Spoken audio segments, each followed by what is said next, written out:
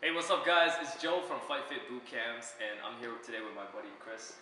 We're going to demonstrate a couple moves for you. The first one I'm going to show you guys is the jab. A very, very fundamental move, very basic move. I'm going to start with my left foot forward, hands right at my chin right here. Before I throw any strike, I always want to make sure I step in with it. I don't want to be able to hit him without having to stick that step in. So with the jab, I take that step in, lead hand pushes forward like I'm pouring water, a little bit of water out of a cup, and then I bring it back. Bring it in, and bring it back. Now to make the jab a little bit more faster, I do a faster jab step. So from here, in and back out. So the speed I go in with, that's how fast my jab goes, and the speed I go out, that's how fast it comes out. So in, and breathe in. And guys, that's how you do a basic jab.